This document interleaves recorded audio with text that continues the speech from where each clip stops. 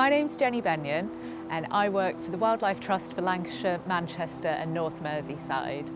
I'm here at our head office just outside Preston, and this is where all the work in the background has happened to bring about the reintroduction of the Large Heath butterfly to Greater Manchester.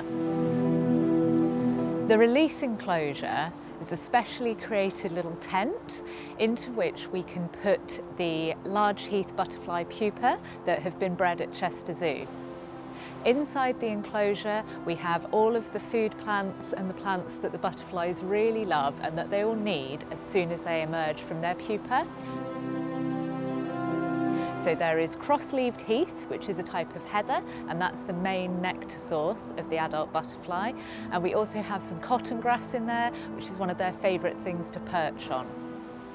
When the butterfly first emerge, they come out and their wings are kind of wet and a bit crumpled up, and so they need to just wait for a little bit of time in the fresh air for their wings to dry and strengthen up before we can then come along, we can open up the enclosure, they can fly out and start their new life on the moss.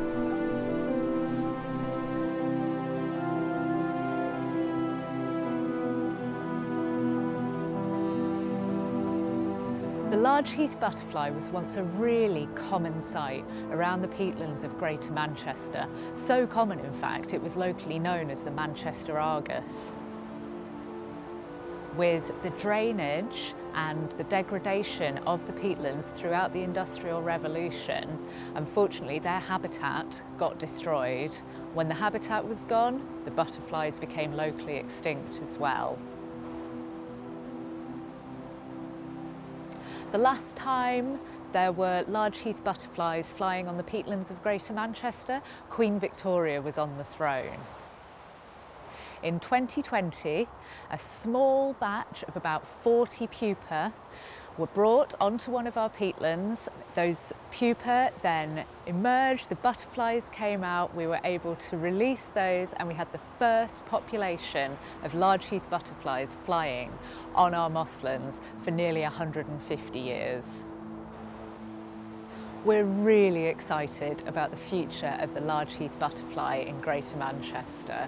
We're looking to maybe continue the reintroduction programme, maybe reintroduce the butterfly to some other peatlands right across Greater Manchester.